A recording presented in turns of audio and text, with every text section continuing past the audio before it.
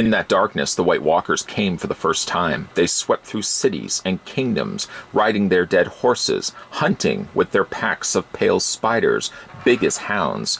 Here's your look at the ThreeZero Game of Thrones White Walker 1/6 scale collectible figure.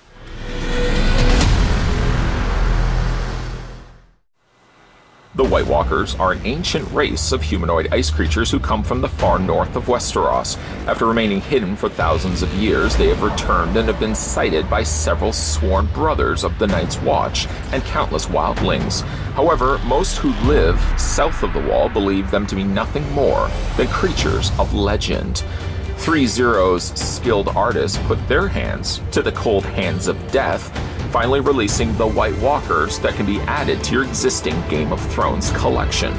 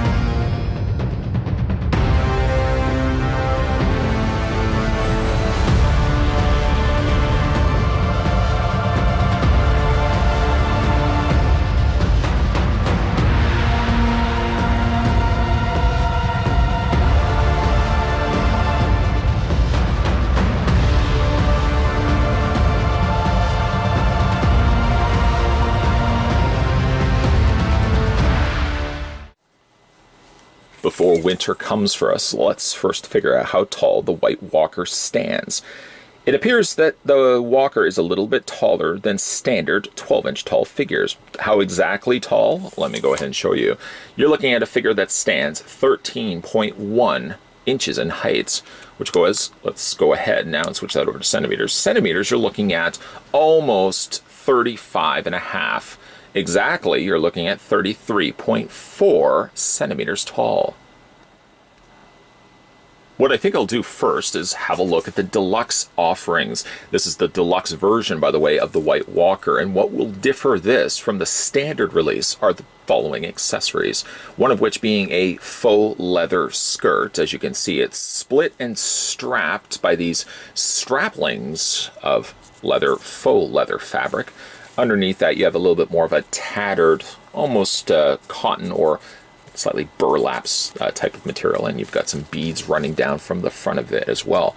It's got a kind of wear and age to it that you would come to expect from the paintwork that ThreeZero puts into their pieces. And this will attach via, you just unvelcro this, and this will just fit around its waist. Now, in order to do all of that, we would have to disassemble, take apart all the armor that's on it. Hold that idea. I will get back to this. Before we have a look, of course, we're going to look at all the extensive details to the standard release. But remind me, I'm going to go back and we're going to dress this guy down, hopefully not reluctantly, to the White Walker, and we're going to dress it up, and I'll show you what the deluxe version looks like. While we're also on the topic of deluxe offerings, One of which also can be offered up from ThreeZero if you get the deluxe version, is a pair of bare feet. Well, not completely bare. Half the foot is fully visible. You can see the long, jagged toenails coming out from the front foot section that's visible. The rest of it has been wrapped up almost in the same way as an Egyptian mummy and done up in almost these little tattered rags. There's still an open area in which you can attach this to the under leg. Basically, the tab point, the ball joint at the bottom of its leg, will of course attach into this. This will of course revolve around taking the feet off, dismantling all the armor, and then putting on. You're really not going to be putting on extra things other than really just the feet, and then again the faux leather skirt. But if you are looking an ankle, and I always do like to get the deluxe offerings because it gives me the opportunity then to change out if I want to do something a little bit different with the White Walker, because there's so much drastic change that's going to be involved. If you can also believe it as well, which you'll see eventually in this review, there's a lot of detailing here that you can't even see because the armor is over top of it. They've fully realized this figure underneath all of this. This isn't just a 1/6 scale buck body. No, in fact, ThreeZero has sculpted fantastic details underneath that, all of which will come into play when we switch out to the deluxe version, incorporating these feet here as well. Here's what the other things come, though, include with the figure if you're looking to get yourself the standard release. Now, keeping in mind, the standard release is going to have this. The deluxe version is also going to have all the stuff that we've looked at here. If you rewind this video just a little bit to all the stuff we looked at with the deluxe version will have that, as well as all the stuff that we're looking at here. So really, you're getting all the stuff from the standard release, and the deluxe stuff is, of course, just adding on to that. Speaking adding on to this, I'm so compelled to display this gorgeous figure with a spectacular spear that comes included with the figure. It's, as you can see, a shard, very well tailored in the sense that it does look like it's just been forged out, sort of just chiseled out from a rock face.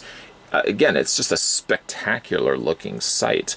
Slightly translucent. I don't know if rubbing my or moving my hand behind it is any bit the indicator that it's translucent plastic, but it gets a little bit more murkier, of course, as you get further along to the holstered handled portion, the hilt portion of the spear.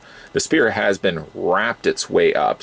You can see all these tattered rags wrapping them way up around the hilt, and get frayed a little bit off to the edge there. They also get a bit of a fraying about maybe 3/4 of the way up as well. You get the tattered rags sort of just extending out from the handled hilt. But again, it's beautiful that this is, you know, it's fragile, unfortunately, because the makeup of this being plastic, but still a spectacular sight to be displayed with the figure.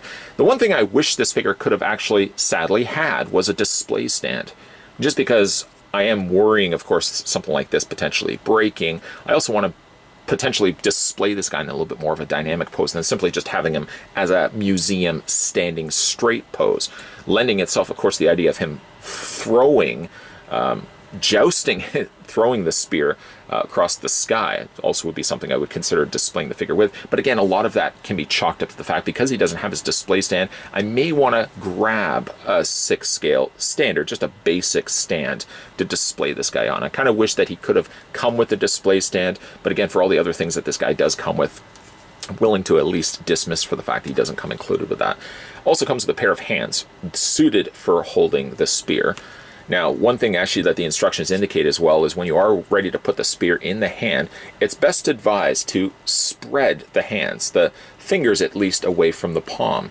Then when you put it around the handle, at least it does sit loose, but then you don't have to jeopardize damaging any bit of this or this, sliding the hand into place. Now, you can hold this, double hand wield this if you so wanted to. Kind of like the idea of just displaying it, really, in all honesty, in one hand, just because then, you know, you can kind of just have this really impressive pose of having the walker with the shard spear draping off to the side of his leg. And last but certainly not least, in the way of its accessories, he comes with a dumbbell ball joint. A swappable means, if you want to take the head off, you've got that extra secondary one to come included with it. It's not the first time, actually, that ThreeZero has introduced to us the idea of giving us a secondary ball joint. Shin, I believe, was the last one we looked at on this channel, which used a secondary ball joint. Now, I actually found, I believe with Shin, that the ball joint that they included was actually better than the one that they had in the socket. It just kind of brought the head up a little bit higher. Could this also be the case here for the White Walker? Time will certainly tell. With that all being said, let's have a better look now at the White Walker and his outfit that he comes included with. Now, again, this is going to be a 2-look, a second look, because, of course, the standard release is going to be looking like this. You, in theory, could take off all of this stuff, but the one thing that will be omitted, sadly, is going to be the previously mentioned leather skirt, as well as the exposed feet. But in theory, again, you could take off all of this stuff. What you are going to be taking off, though, is this really neat armor that they've put onto the White Walker, taken and crafted from the original source material in the show. It's sort of comprised of little individual, almost like platelets. It's actually quite a really neat looking armor in the show. ThreeZero has done a really good job of actually recreating that in a figure form. It does look like it's got the hint traces of probably snow or ice that has settled its way onto the material in which he would have had in the show. Now, it's multi-layered as well. There is on the outer side sort of a shawl or wrapping.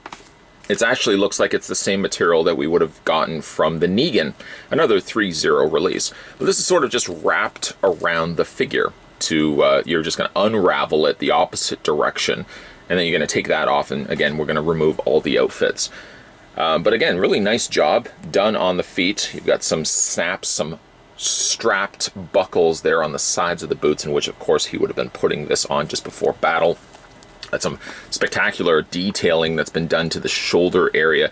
This is actually plastic. The rest of this is more like just a material fabric that they've used. The gauntlets are also plastic, and as well as the boots down here. This appears the actual higher section of the boots feels like it is of a softer plastic. It's not quite the fabric either. So it's kind of plastic in the boots. Plastic, of course, most definitely in the feet, even though it does have, actually it does have a little bit of a softer feel right here where there's potential for a toe to bend, but it doesn't seem like you're going to be able to bend the feet at all. As we make our way up, camera panning all the way up, or actually me just moving the figure down, we are treated to a very cold exterior of the White Walker's face. I quite like this face a lot. There's almost something about a blank stare to it, and yet there still seems like there's something looking back at you. I think what they've done the best is the eyes here, which of course convey the sense of ice, the sense of frozenness that the White Walkers are known for. Sort of a very mummified face sculpt here, making use of some excellent additional paint to it. It looks like we've got some blacks, we've got some darker bluish grays, and of course we've also got some grays in there as well. Specifically, my favorite component to this is this area right here, right around its nose, right that goes around its eyes, sort of just kind of these encompassing rings of texturing here. Even like these more subtle areas up at here, around the forehead area, I suppose, does have very, very small little wrinkles in there as well. Now the hair, let me just flip this around. The hair is slightly more denser plastic. It unfortunately does limit when you are wanting to move the walker's head back and forth. A lot of the times as well, you'll have this little collared section just underneath it that seems to want to snag and grab onto the head as you're moving it back and forth. So that becomes perhaps a bit of an issue where you are moving the head back and forth. Of course, this section right here, you sort of can feel something scraping along the way. And I'm wondering if most of, if not all of it, is probably just the hair that's catching on to these little points that are sticking up on the collared armor. I'm wondering if that's actually scraping its way across it. I don't know if that's going to be causing damage to the paint on the interior. Not that there's really a lot of paint. Probably looks like they're just keeping it to primarily the coloring of the plastic there. Nice job done on the sculpted hair. A little bit longer on the hairstyle there. It sort of looks like a rooted tree that's kind of unearthed itself from the ground. Again, I'm really happy with the head sculpt. I think they've done a really great job. Would have been neat to get an expression going on this guy's face as well, but I mean, oftentimes the Game of Thrones White Walkers were really very emotionless. Again, the White Walkers were, of course, deep in battle as well, specifically this one as well, but I guess it is a good head sculpt. Maybe if they had given it any bit more expression, it could have probably taken a little bit away from the type of character that it is in the show. So maybe I digress. I pull back a little bit on that previous opinion. I'm, again, very happy with what they've done with the head sculpt here. Now, to get this guy undressed, there's a several different step process involved here. I guess the easiest one would be to take this wrapping off first and foremost. It's really not attached to anything. You just unravel it. Just keep unraveling until you've reached the stopping point of it being gone, and then you can proceed from there. You're going to also go ahead and take the hands off and just pop them right off. Don't be alarmed also that the pegs come off with the hands, because again, when we looked at the alternate hands, they already had the pegs included. So you can just go ahead and take that off. You also want to take the gauntlets off as well from the forearms. Do that on the other side as well, just like that, and slide that one off as well. And then we're also going to do the exact same thing on the feet. Just take the feet, pull them off of their ball joint, and then we're going to slide these off as well. Once you got the hands and the gauntlets and the feet and the tops of the boots off, then we can go ahead and focus our efforts to take the head off. I'm just going to grab the shoulder area here, wiggle the head off of its supplied ball joint. There we go. And just to also quickly show you, where's the other ball joint? There it is right there. There's a difference between the two. It does seem like, let me just flip it around and make sure it's the right size, right side. It does seem like the one that was included was a little bit shorter than the one that's supplied in the socket. I'm going to test both of them and see actually which head works better once we've gone ahead and taken off the rest of the armor here. Next, we're going to go ahead and take the shoulder pad section off. And again, it just does feel like it wants to stick to something. What it's actually sticking to, let me just peel off the other side so I can show you. It's sticking to Velcro. There we go. There's a Velcro pad on one side and an equally sticky pad on the other side will actually hook onto the the opposite hooking sections of the Velcro tape on the underside. I like that they actually used Velcro. Velcro, unlike an adhesive, I said it was sticky. It's not really sticky. It's just the way that, you know, well, we all know how Velcro works. But it's nice that they actually went with Velcro just to kind of keep this from shifting around. Often at times, if there is something like this that's going to come off, they usually just leave it to just sitting on the shoulders, sitting, I should say, on the torso. And in resulting of that, it's just going to shift back and forth. Putting a little bit of Velcro on there, it's not really something you're going to see from, well, you're not going to see it like this, obviously. And it's also going to prevent, again, those shoulder pads from shifting around on you. We're then going to spin the figure around. And this whole back section is also on a Velcro closure. Just unfasten that, if you will. Bring the arms forward. And then you're going to slide this whole torso section. It's easiest to open it up on the back. Then just grab the sleeves and very carefully pull it off until you've completely pulled off the whole upper torso armor. And then we're going to go ahead and do the exact same thing. Well, not quite the exact same thing. This skirting here is actually just elasticized. So very carefully, once again, you're going to just slide this down the legs. And once you get past the thigh section, it's a lot easier then to continue on your journey. Take that off. And then we're going to do the exact same thing here with the pants. A whole lot of stripping down later. We've kind of got the bare basics of what the White Walker will look like, of course, without its clothing. This, of course, will quickly become remedied when we add the additional leather skirting and we add the feet down below. But I just want to show you in the meantime what this figure does look like once everything is really off of it. You can kind of see how the joints will work. These will, of course, be hidden by the skirts. The top torso will still remain pretty much exposed as well, to be said for the legs. Again, really nice detailing there in torso. We'll talk a little bit more about that when we kind of put the White Walker together. I kind of feel bad that he's just sort of standing here without a head, without, of course, hands and feet, and very, very much naked.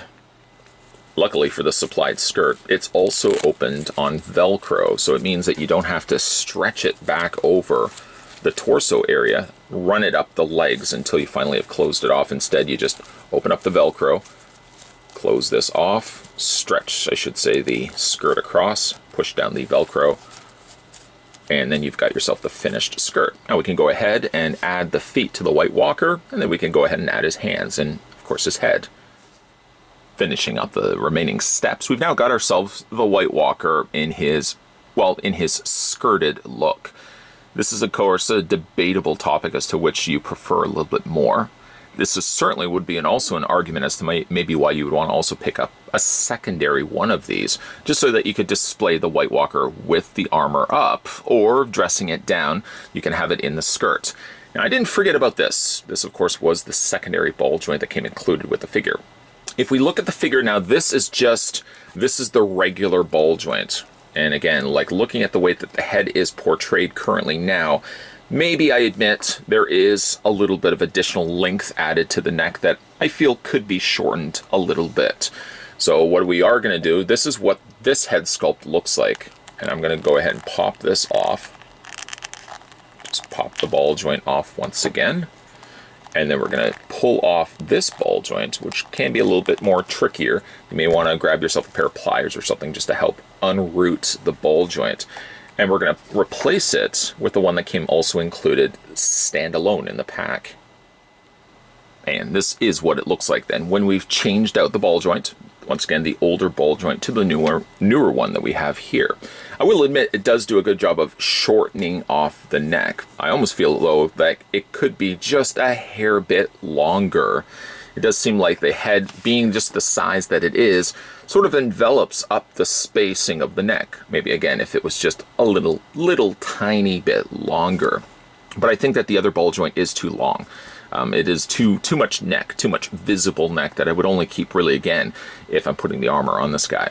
So let's have, again, a close look detailed at all the spectacular sculpting that ThreeZero has put into this figure. Here, I'm feeling as if it was probably cast in a darker plastic, and then they've simply have just dry brushed the very outer layer here, getting this really cool depth effect, where the darker color is still kind of sitting in the recessed areas, and the lighter color is sitting sort of in the foreground. It does a great job of bringing out a lot of the textures that normally would be so much lost if proper paint wasn't applied. I love this section here. This is one of my favorite areas of his torso. Sort of these, kind of, it looks like fangs even, this section right here. Now the torso is a soft plastic, at least this part feels like it's a slightly softer plastic. Hopefully you can see that with the way that I'm running my thumb along it. It does give much needed additional articulation, and even when you tilt the torso back, this is a sign really of craftsmanship into these 6-scale figure releases, that for you to be able to move the torso back like this, you still don't see any open gap. They've finished it even further past, so that if there is the off chance that you move the torso back, it doesn't look unfinished. I think that's actually quite good. Again, you've got this almost very much like an elephant hide, really. These very bold wrinkles that are running down its arm here to the much larger clawed hands. Detailing in the paint added to the fingernails especially well received here. Again, it's probably a case where they've used a darker plastic and then they painted only the surface layer over top of it, giving you this nice kind of depth effect. As we move our way down the legs, very much now exposed legs that weren't there before. And we get now down to the bandaged feet, which I have to say look quite good on this. Being that this also is a fabric, it's a little bit more susceptible to fraying. You may find yourself just kind of keeping like a little small pair of craft scissors, just sort of trimming off unnecessary little strands that are left behind. Or on the other polar end of that, you may want to very well leave it. Just sort of adds to the rough nature that these walkers look like when they're dragging themselves through the snow and the otherwise terrain of Westeros. But again, a really nice looking figure. It's posable where it needs to be posable, and it certainly does have the options available for swapping out to two different distinct looks. Let's have a look at its posability now. Being that the figure did have that double ball joint that we looked at, that dumbbell ball joint, means that you can rotate the head all the way around. It doesn't seem to have as much the restriction, but yeah, again, you're still going to have the issue where the beard is catching itself to the side of its torso, sort of preventing the head from being rotated all the way around.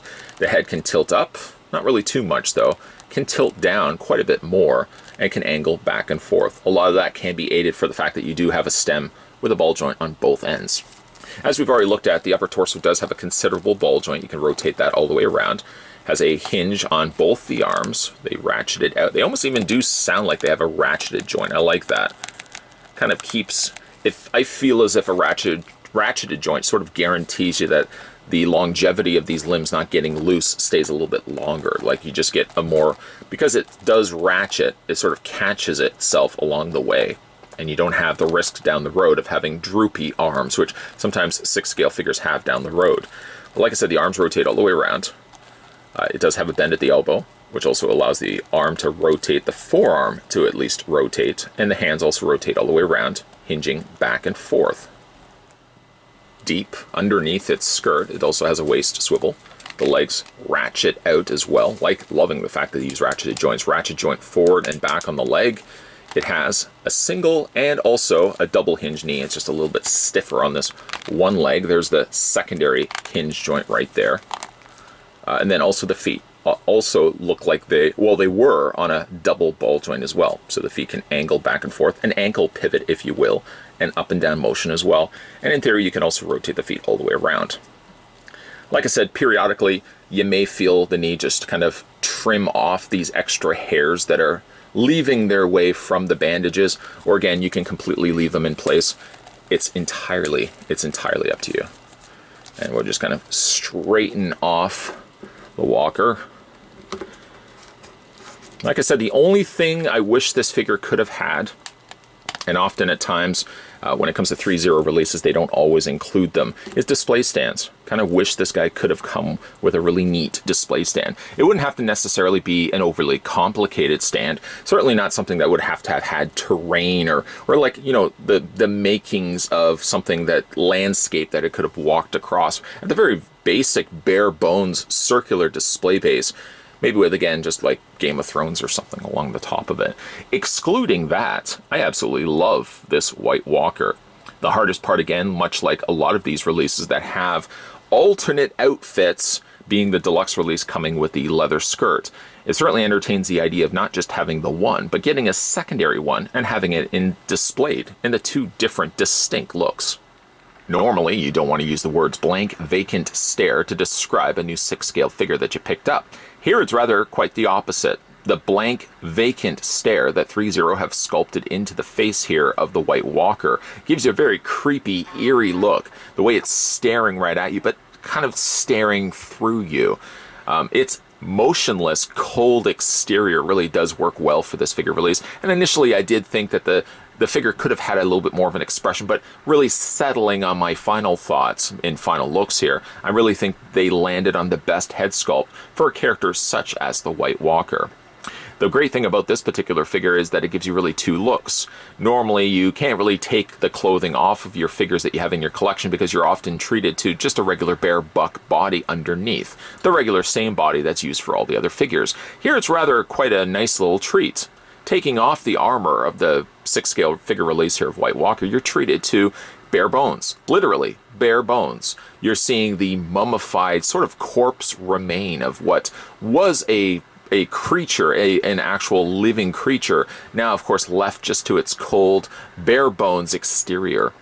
I do really like the mummified look of its textured body. So again, it does give you the two different looks if you do pick up the deluxe version, because the deluxe version will give you the alternate clothing of the leather skirt, though it's not much of additional clothing. Again, you're just sort of taking things off. And of course you get yourself the bare feet, which is the best way to complete the overall look.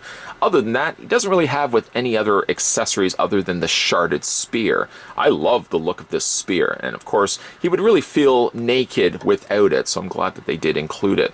The only thing I kind of wish that this figure, once again, could have incorporated often ThreeZero doesn't include these with their 6-scale figure releases, is a display stand. As great as these figures look, I'd like to be able to put them on a stand and then often at times put them in a little bit more dynamic pose than simply just having them standing straight like I'm doing right now.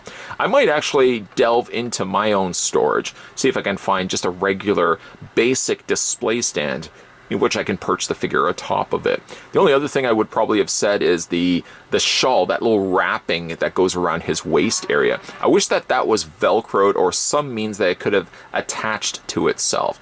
Often just really when you're dressing him back up into his armor, you're really just kind of wrapping that around his waist and then tucking it in on itself. It may become loose, so maybe a little bit of Velcro on that could have also aided to sort of keep that also in place. A great, fantastic release from ThreeZero. Certainly with the upcoming new season, and I believe the final season also as well of Game of Thrones, which really does make me sad to hear. What a great time to pick up a new figure release from ThreeZero. If you are interested in picking up the White Walker for yourself, most sites are often currently showing him as a pre-order. They're showing him currently with a Q1 2019 release. So he actually should be shipping now if you guys wanted to jump on board and pick this guy up before he sells out.